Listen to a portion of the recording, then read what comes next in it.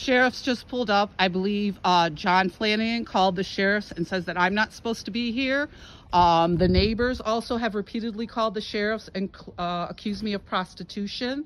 Before we were even divorced, this has been going on repeatedly. Wherever I go, these people stalk me. They make up allegations. I told the officers, once again, I'm reporting domestic violence, stalking, coercive control, post-separation abuse, trafficking, and the neighbors have, I didn't mean to get the officer here, but the officer is standing there. Another officer went next door. I believe he's talking to the neighbors. This has gone on repeatedly wherever I go. There's no place left for me to go. All my assets have been taken. My new car, my homes, the rental properties, my clothes, my dog, everything. So I'm sitting here once again asking these officers to do their job, and they already seem to have an agenda.